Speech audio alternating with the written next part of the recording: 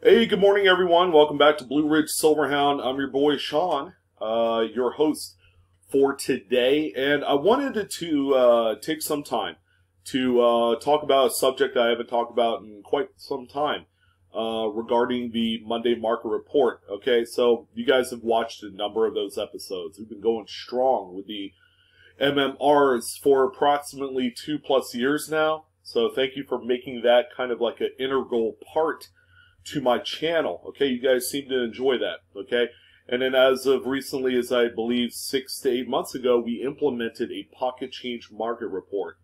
Generally, those would be dropping on a Friday, which today is. However, we are on 4th of July weekend. Today's July 3rd, by the way. So we are like way deep into the summer months. And I'm going to switch it up on you just this once. So this is going to be kind of like a one-shot, one-time affair. The coins I'm going to be talking about in this video are going to be the notable error coins that have sold on great collections over the past month. Okay, I really don't talk about error coins on the Monday market report, only because of all the other content of other significant modern coins that I just don't have time to fit in the notable error coins. Okay, and I'm going to be going on vacation for a day or two for the 4th of July weekend, so I'll be unable to upload a pocket change market report for you guys. I do apologize about that. But here is your replacement for the weekend. Okay, so this will be the one video I put up, and then the next one will be Sunday night. So we're going to talk about and just kind of go over all of the notable coins that have sold. Okay, what's it going to take to find some of these out there in the wild? Some of them not quite so easy, and then there are some of them that generally a lot of people have passed up, only because the error isn't isn't known right away. Okay, and a lot of people that just spend their money or put into a piggy bank jar or something like that. They usually don't think about the errors and different key dates that come out of these. So we're going to go ahead and talk about that here on this report. As you can see, we're on greatcollections.com, one of the best sites for secondary selling. I would say if you have better quality coins, Great Collections is a much better option than eBay. And they sell every week. Okay, you don't have to wait for a significant sale from some of the other auction providers, which could take months. All right, so this is definitely one of my go-to spots, not only for buying but selling. They've been fantastic. So we're gonna go ahead and just go ahead and take a look at some of the error coins. And like always, we're gonna try and focus on some of the more modern post-1900 coins. Stuff that's that you should be made aware of.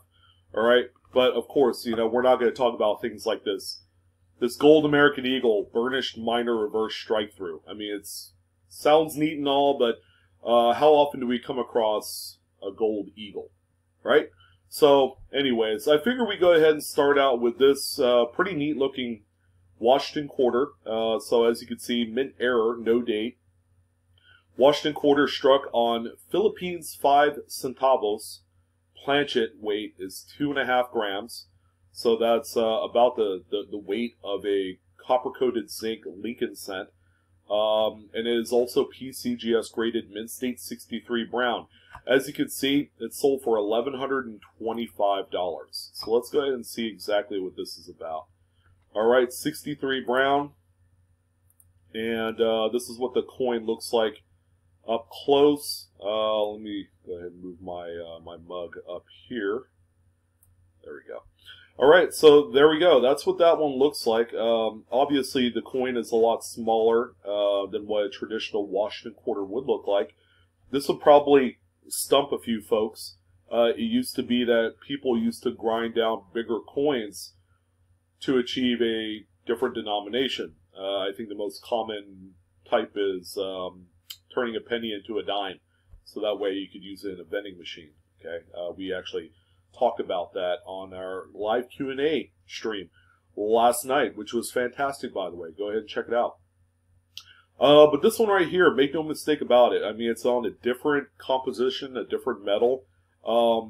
It's probably circa 1940s, maybe early 1950s, when the U.S. Mint was still producing coins for other countries. Okay, Philippines, definitely one of the big ones out there that was being produced by the U.S. Mints. So you can see why, you know, these. I mean, if you look at the coin, obviously the 5 centavos Philippines coin was never struck. It was just the planchet that was used to produce this Washington quarter. So that's what the front of the coin looks like. Here's the reverse. All right, it's kind of got that kind of like that coppery goldish color on there, so you can tell right away it's different. The likelihood that you'll find one of these, probably not too high, unless maybe you were at a coin dealer and you came across one in just some random, you know, error lot or something like that. The chance of actually finding one of these raw is pretty low. Okay, and this is what I would consider to be kind of like a lottery odds type find out there today. All right, so we got that one. We have just you know, quite a few of the more generic stuff that we generally come across being sold week after week. The doubled edge lettering presidential dollar coins, most notably the John Adams. That's the one date that it's, you know, that's identifiable with that particular error. Or variety, however you want to classify it. Also the missing edge lettering. We see plenty of those. There are a few key dates, a few key presidents that are worth quite a bit of money. You know, Abraham Lincoln comes to mind. That's a coin without the edge lettering. That sells for probably about $800 to $1,000. And let's see. And then you have some of the more minor stuff, like here's the 99 Jefferson nickel, struck 10% off center. But, you know, these are the prices reflected on that. So generally, I just skip over that. So this one looks pretty neat. It's a 1993 rather, D, Denver, Washington quarter. It's double struck with the second strike 10% off center. Okay, it's a PCGS Mid-State 64, sold for $461.25. Talk about wow factor. All right, can't believe this thing only sold for $460. But you can see the double strike, and when it's just offset by about 10-15%, you get an extraordinarily just visually captivating coin. Okay, and that's what this one is right here. Keep in mind, your ability to find one of these is actually greatly enhanced. Maybe not so much the offset double struck coins, but more so the ones that are double struck, rotated in collar. Okay, those always seem to kind of like fall through the cracks for a lot of people. Even some of the most astute and well-knowledged coin collectors miss out on double struck coins. Only because that, you know, some of them don't even show the actual characteristics. And that's why I bring up the rotated in color variety types. They're just difficult to identify at first glance. Okay, you would literally have to look at every single coin, you know, a few times. You gotta do the double take. But this one right here, no doubt about it, it is attainable in change. Albeit it's a very rare variety to come across compared to some of the more common errors, you know, like laminations and die breaks and die chips, cuds, that thing, you know, that sort of thing. But, you know, $460 just seems like an incredible bargain for this type of coin. So I was more than a little, kind of like, I don't know, bewildered that it didn't hit, you know, maybe like $600, $700, $800. So. Beautiful coin. Okay, and then we have a few others. Like here's a 60D Lincoln with little date die chips in the B and 6 of date. Okay, that's relatively common, but here's one that sold for $84. The grade is nice and high. It's a Mid-State 66 red. A few other minor errors. Here's a 78 Jefferson nickel struck on defective 1-cent blank. All right, so again, same thing. When these coins are all being struck at the mints, you got to keep in mind that the U.S. mints are not immune to, keeping everything all together in their respective batches. And I'm referring to the actual planchets. So this one right here, obviously a pre-1982 copper era Lincoln Cent blank fell into a batch of nickel blanks. All right, and that's how you have this one here. These have been discovered in change before. We actually had a gentleman that found one on one of the Facebook groups, and I think is sent out to grading as we speak. But this is just an incredible coin if you come across it. Obviously, it's going to be smaller in size. It's going to exhibit kind of this reddish, coppery color to it. All the things that kind of identify it as being a mint error. All right, so we got that one there. Let's see. So here's a presidential dollar. This is the Grover Cleveland. I happen to know that this is one of the more tougher dates to find with the missing edge lettering. Okay, so as you can see, it's reflective in the finalized hammer price. That's $703.12. Missing edge lettering. It's a PCGS Mint State 64. Okay, so that's one of the tougher ones. Here's another one, Millard Fillmore. Not nearly as rare, but as you can tell, it sold for $220, and I think it has more to do with the actual grade. Mint State 68 is quite a huge just grade level for these type of coins that you don't see that often. All right, so we got more presidential dollars. We're going to go ahead and kind of skip through those. Here's a 57 Franklin half-dollar reverse struck through, probably a little spot of grease or something. It is a proof. NGC proof 68. It's NGC graded. Sold for just under $80. So we got that one there. This one's pretty cool. 1918D Mercury dime with a 15% straight clip. All right, so that one sold for about $600. A graded NGC Mint State 62 full bands. So that's interesting there. Yeah, you could find clips and stuff on those older coins. But that one's in much nicer shape. Alright, some of the more minor stuff.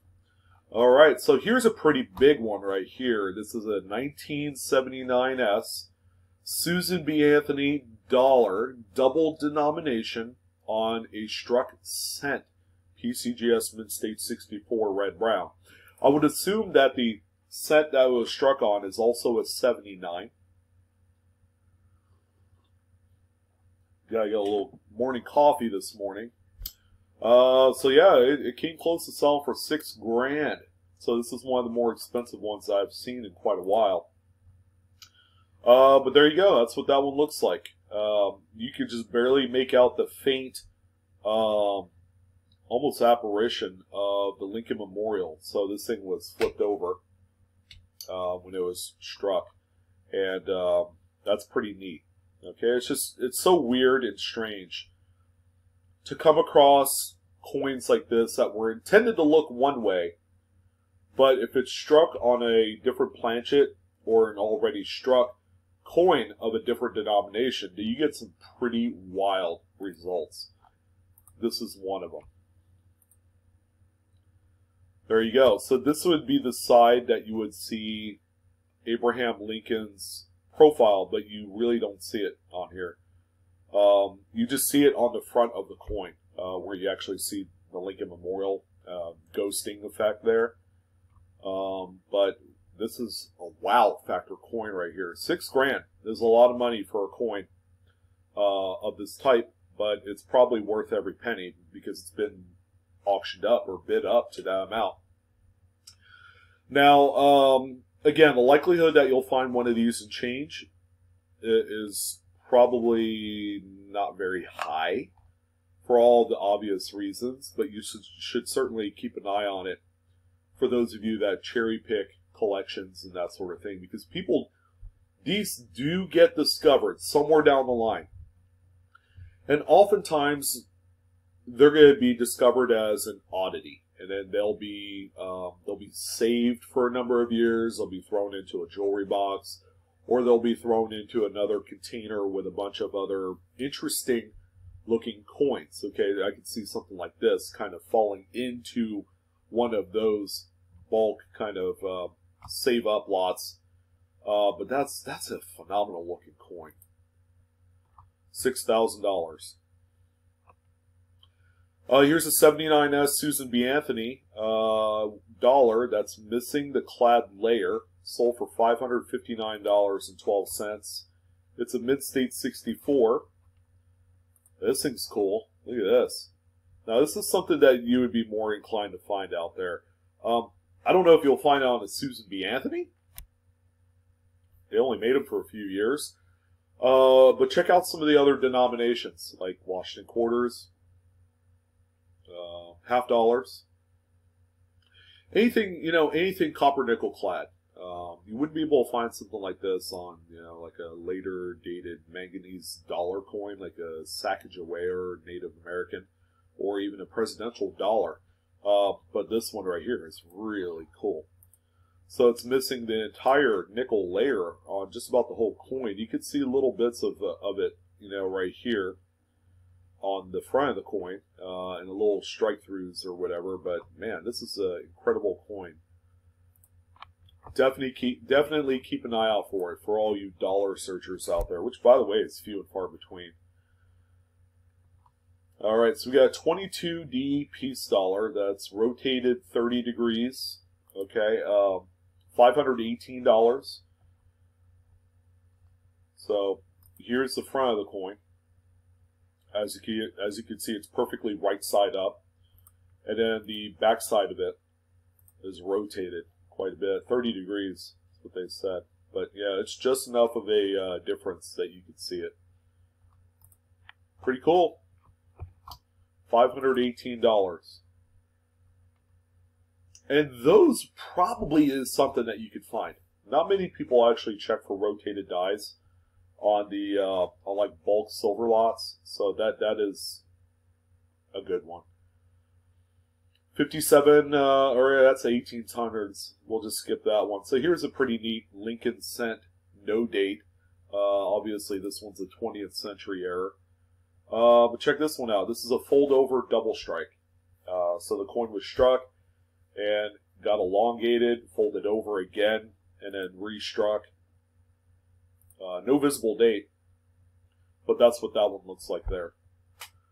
A lot of things were happening in that coin press to make this happen, and it's quick too.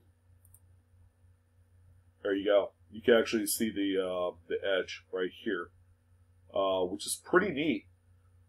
Now, if it were me, this is not along kind of like my forte, and yeah, this is something probably you'll never come across and change.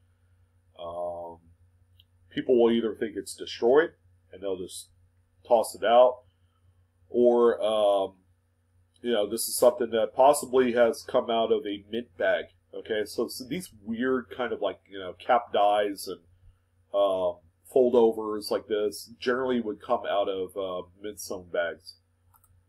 So, and that's why people kind of jump at the chance to obtain mint sewn bags direct from the mint before they hit the armored car companies for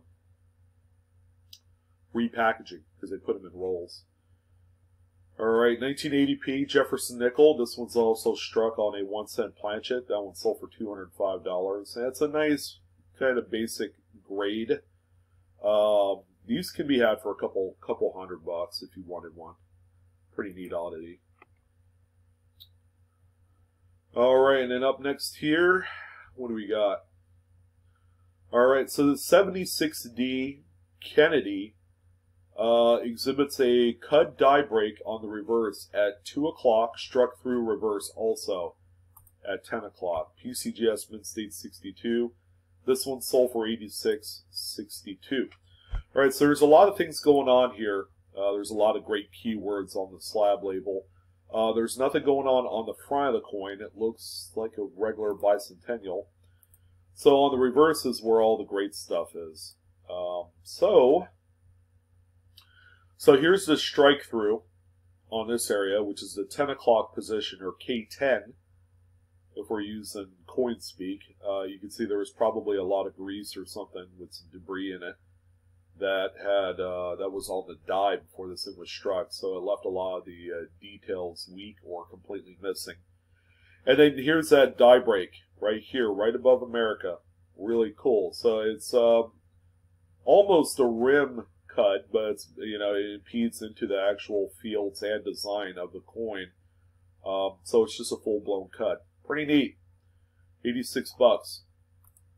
That just seems like a deal to me for something like that. It's already graded. There's nothing you would have to do. It would just be a really neat kind of conversation piece. Alright, so we're getting into more dollars here. Great Collection sells a lot of these missing edge lettering dollars. There you go, Sacagawea with the missing edge lettering. 114 bucks. Here's another nickel that was struck on a 1-cent planchet. And the 1980 Philadelphia Jefferson nickel, that one's also struck. It's not rare. These come up quite often, and on the low end, they're around a couple $100. They used to be a coin that you couldn't buy for anything under like $400. You know, as recently as probably 8-9 years ago.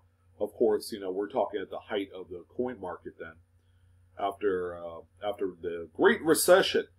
So pretty neat stuff. I'm glad to see that it's come down to a more respectable level in terms of affordability.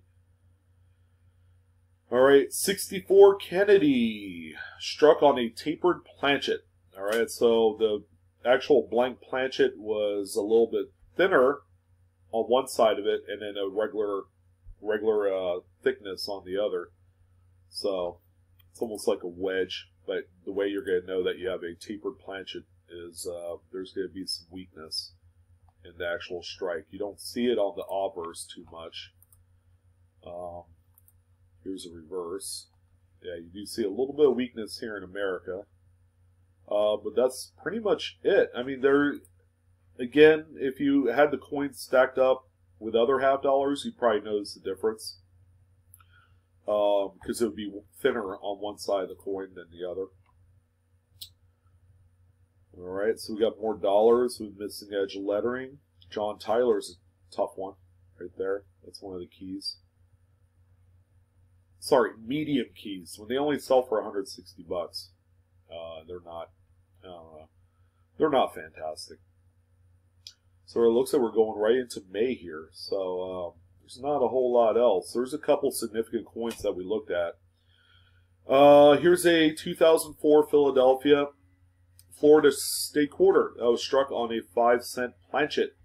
All right, much like the nickels struck on Lincoln cent planchets, this one obviously would appear a little bit smaller. So you can see some of the edgeward devices have been cut off at this point.